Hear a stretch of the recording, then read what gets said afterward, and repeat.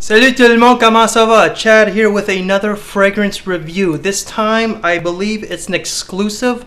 I looked on YouTube and I couldn't find this anywhere. So if it's an exclusive, great. If it's not, whatever. So today I am going to be reviewing Michel Germain Sexual Noir.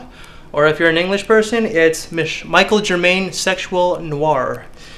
So I don't have the bottle. I actually got a sample from the store, so hopefully my crappy little digital camera could show you. If not, take my word for it. Okay, so the main accords are aromatic, sweet, honey, citrus, and warm, spicy. It is considered a woody fougade. It opens up with fresh notes of Italian bergamot, cardamom, and grapefruit, which blend with the heart note of intoxicating lavender, orange blossom, musk, honey, and coriander. The base is a velvety moss, tonka, and masculine sweet tobacco. That sounds great. Now, does it? I don't know. So, but the smell though, it really is nice. It's a great scent. It's masculine. It's sexy. To me, it's a perfect night out fragrance or an intimate setting with your spouse, lover, one night stand, whatever you do.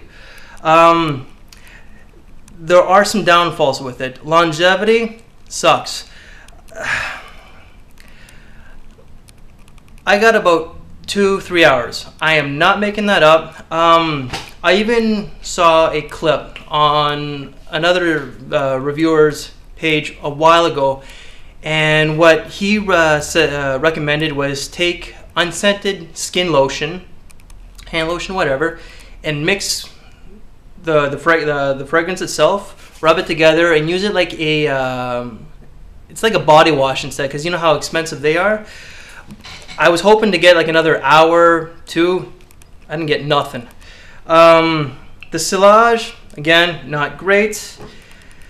The price here in Canada, we get screwed big time. It's $75 to $90.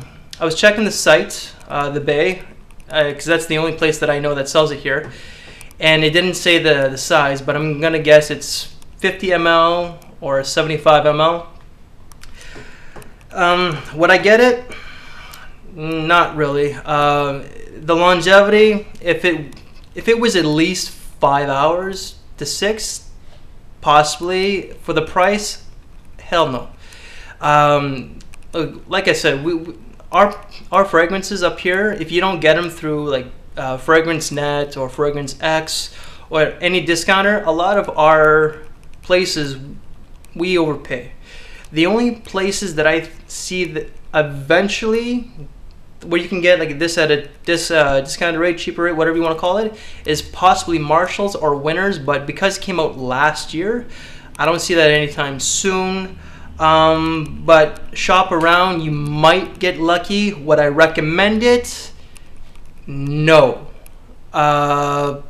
Trying it, yeah. Like, it didn't last on me. It might last different on you. Who knows?